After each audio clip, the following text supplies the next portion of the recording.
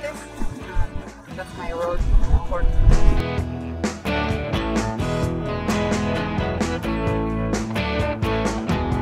To be here, I had to, everyone does an application as an artist, and I apply with the project to work with the FlowCam, which is an instrument that I got to know quite a long time ago, in 2019 in Villefranche.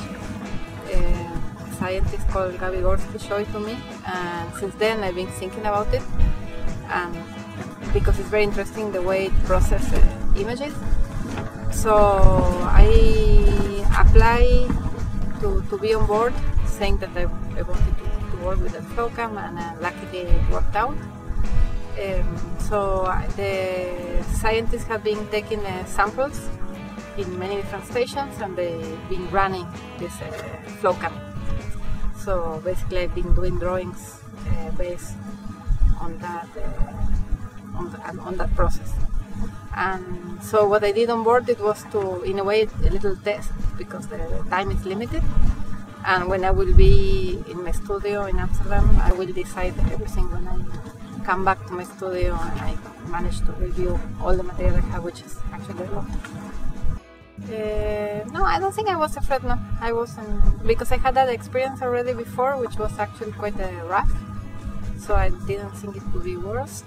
Maybe 10 years ago I was on board in a vessel, in a lot smaller vessel, going to Antarctic, which was a very nice experience.